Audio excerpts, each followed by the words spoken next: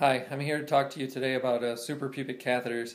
It is an elective surgery typically for people who have neurological disorders, oftentimes a quadriplegic or a paraplegic may have this type of surgery to allow their care to be done in a way that is a little less private and invasive, but also it can be done basically to put their care in a place where they can handle it themselves.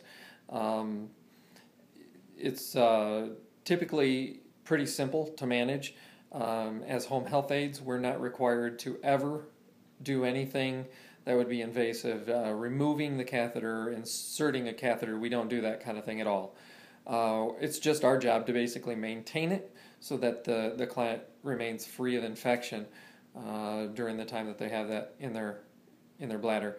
So basically the idea is the skin around the catheter, which is just below the belly button, is where it inserts into the skin, goes straight into the bladder.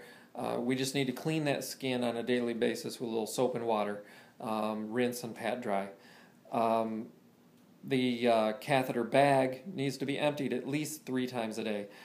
We don't want it to overfill, and we never want it to be higher than the client's abdomen because things run downhill, right? And you don't want urine and run back into their abdomen from the bag. That would cause infections.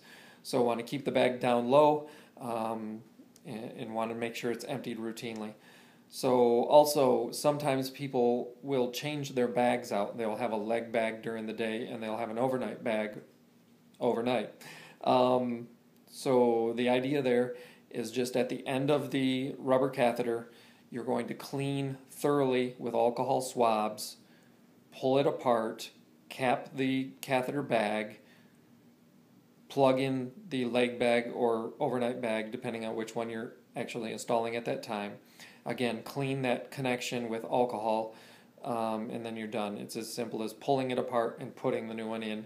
The only special issue is we want to prevent infection, so make sure that you clean thoroughly with alcohol before making the change to the new bag.